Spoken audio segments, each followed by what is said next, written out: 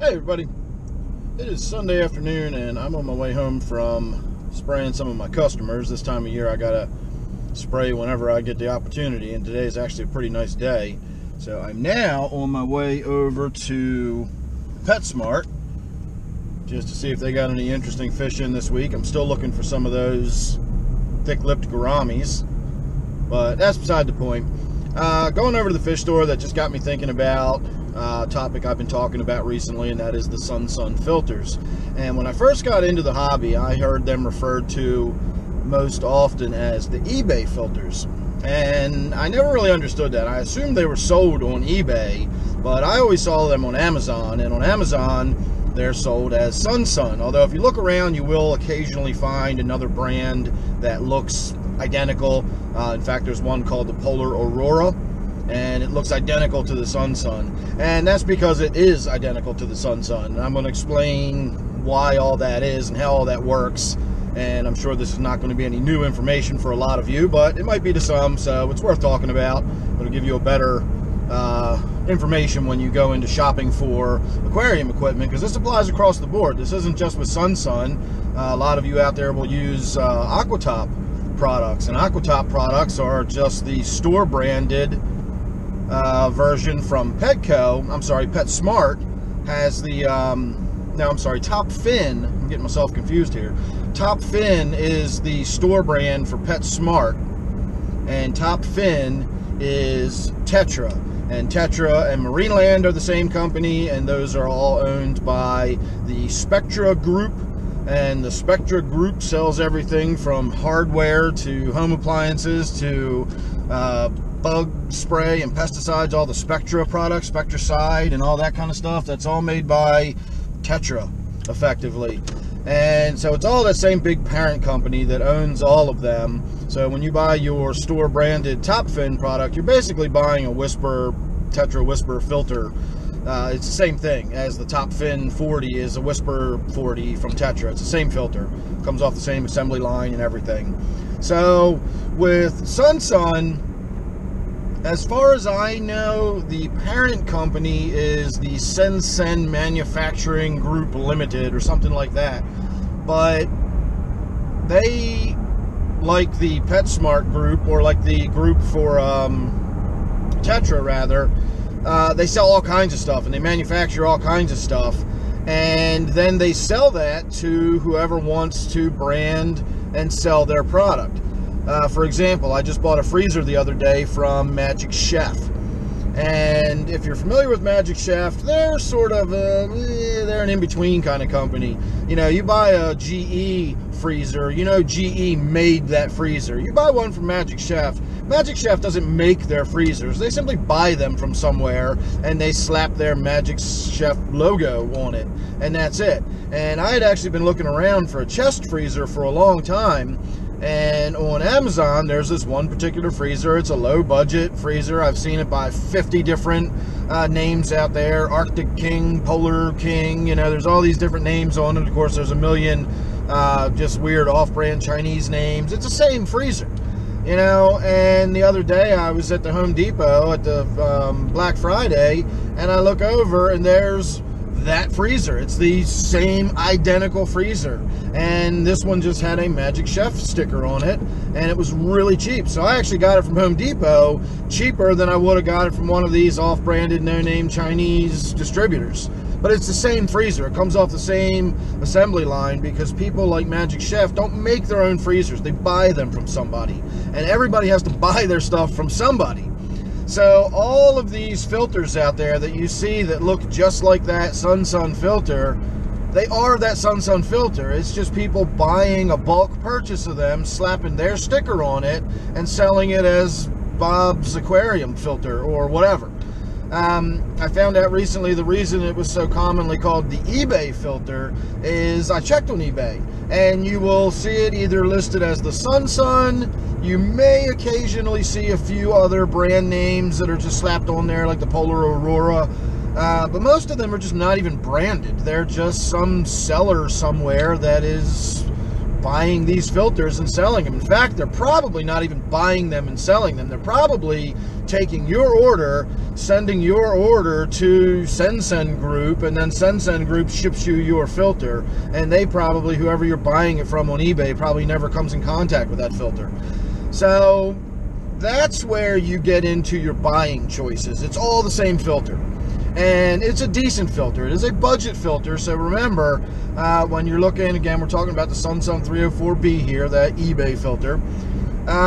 It is a budget filter, so their quality control is probably not the same as, you know, a higher quality brand or whatever. But when you see these, you know, no-name, fly-by-night Chinese sticker on it or something, that's got nothing to do with the quality of the product. That's the same filter that the SunSun sticker is on, comes off the same line, all of that. When you're in that situation, what you have to consider is the seller. You know, I can go on eBay and I can buy one of those filters for $72, but it's from who knows who, coming from who knows where. How long will it take to get here? What happens if it shows up broken? You know, what kind of customer support am I going to get? You know, so I can go that route for $72, or I can get a SunSun filter from Amazon Prime, have it delivered in 2 days, and then if it shows up broken or it's defective for some reason, I've got all the customer support and guarantees of Amazon. So the extra $15 is worth it for me to get it from Amazon. But it's the same filter. It's just the seller is who you really need to take into consideration when you're buying stuff like that. So if you're shopping around on Amazon and you're looking for any kind of little digital electronics, you're looking for a pH meter, a TDS meter for your aquarium or something like that, and you'll see what appears to be the same meter over and over and over again, but it always has these different brands, it's the same meter. You really are seeing the same one over and over and over again. It's just people buy them, they slap their sticker on it, and they sell it to you for whatever they think they can get for it. So when you're in that situation, find one that's a price that you like, that's a color you like. Maybe go with the Amazon Prime rather than the no-name brand seller or whatever. But as far as the product itself, as you know, if you're weighing your options between this one and that one, and is there really any difference in quality? Oh wow, whoa, couple of deer almost just bit it right there. That car in front of me really did a good job of slamming their brakes on to not hit those two deer that ran across. Wow, that was a close one. So yeah, when you're doing that, when you're shopping around for stuff like that, you don't have to worry so much about, you know, is the purple one for $12 going to be better than the blue one for $14? It's the same thing. It's just a matter of who's selling it, where, you know, what price they're slapping on it, what sticker they put on it. Occasionally they'll throw in a little extra mumbo jumbo. You'll get a free carrying case with it, and you know, little perks and stuff like that. And so those are the kind of things you have to look at. Well, this one gives me a free carrying case and a charger.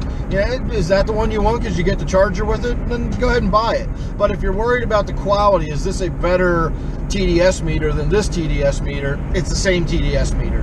You can even read the instructions and, you know, the little manual and stuff that you can see there advertised on the Amazon page. It gives you an idea of what product you're buying or whatever. It's word for word. It's verbatim. It's the same pamphlet that comes with it, because whoever's buying it buys it from the same distributor.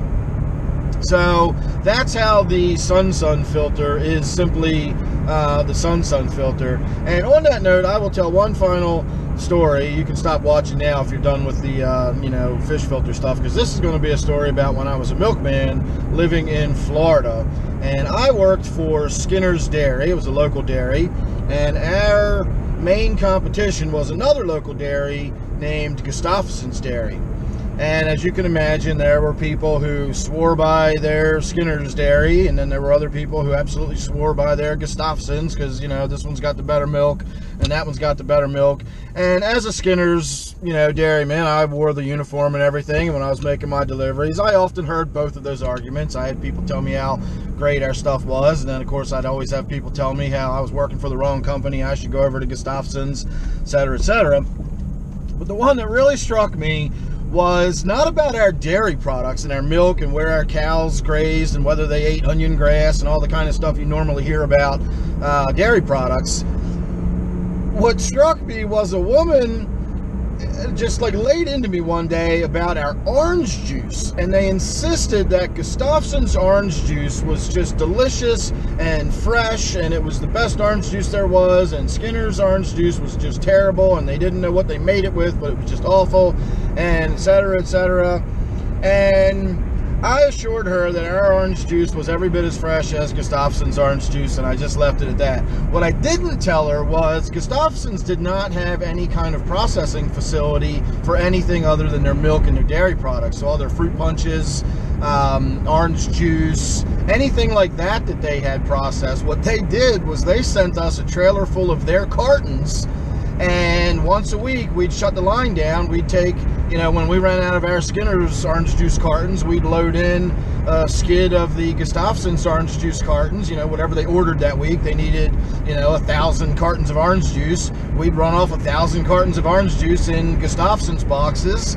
We'd put our Skinner's boxes back in, start the line back up, and keep running the orange juice. And then once a week, Gustafson's truck would show up, and they'd pick up their trailer full of orange juice and fruit punch and all that stuff, and they'd take it back, and, you know, they'd go ahead and they'd deliver their Gustafson's orange juice. And, you know, that was my first lesson. I was 21 years old at the time, and that was my first lesson, and things are generally not what you think they are when you see them in the retail world, of like where things come from and who makes them. Fresh orange juice, how fresh orange juice is, and all that kind of stuff. You know, generally by the time you're getting orange juice, it was on a tree a long time ago by the time you're drinking it. So anyway, that's the long and short of it. My orange juice story there was sort of the icing on the cake. And again, if you were interested in the fish stuff, I finished with that long ago. So thanks for watching. Hope you enjoyed all that rambling chat about how behind the scenes stuff works in the retail distribution market, and a little bit of a glimpse into the dairy industry from way back in the day. So thanks again for watching. Make sure you're subscribed. You never know what you're going to get with me, and I will see you real soon on the next one.